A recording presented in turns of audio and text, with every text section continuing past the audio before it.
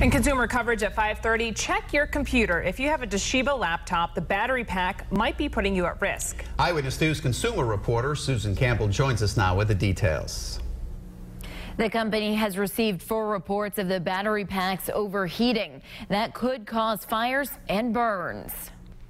Toshiba is recalling about 100,000 laptop batteries. The company says some Panasonic lithium-ion battery packs can overheat and melt. No injuries have been reported, but if you have this battery pack in your laptop, remove it and only use your laptop by plugging into AC power until you get a free replacement battery pack. Another burn hazard to tell you about.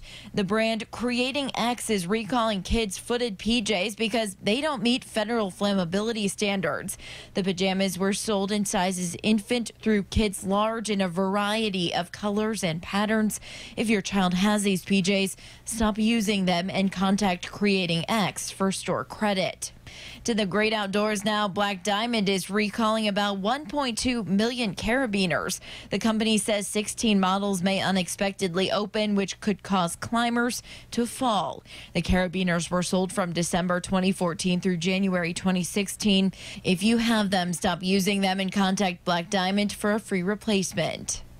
We have more information about all of these recalls on our website, WPRI.com. Of course, if you have a consumer problem you need help solving, contact our Call 12 for Action Center Monday through Thursday from 11 until 1.